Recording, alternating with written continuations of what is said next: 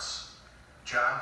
Dean Reynolds in Milwaukee. 7 minutes in, the biggest news in decades.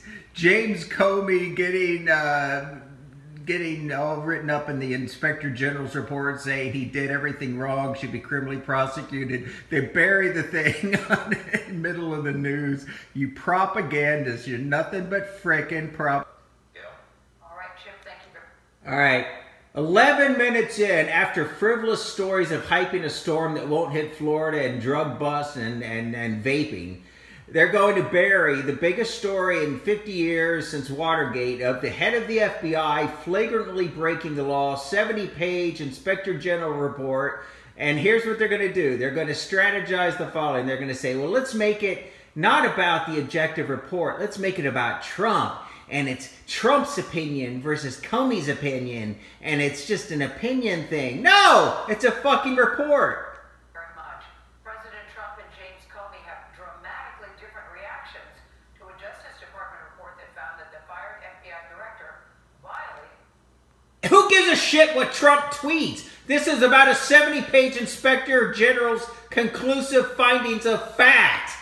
Agency policy. The report criticized Comey for sharing memos with a Criticized?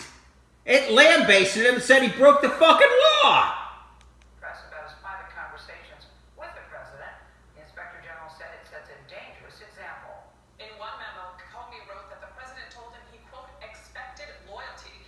All right, that's the strongest damningness thing that came from Comey's memos that makes Trump look like shit. And that's what they bring up. Okay, that was all done in a memo to try by Comey, given to the press to make it look like Trump's firing of Comey was obstruction of justice, and it led to the Mueller report, Mueller investigation, and it's now all fucking debunked because now the Inspector General is saying this guy broke the law to do this in the first place.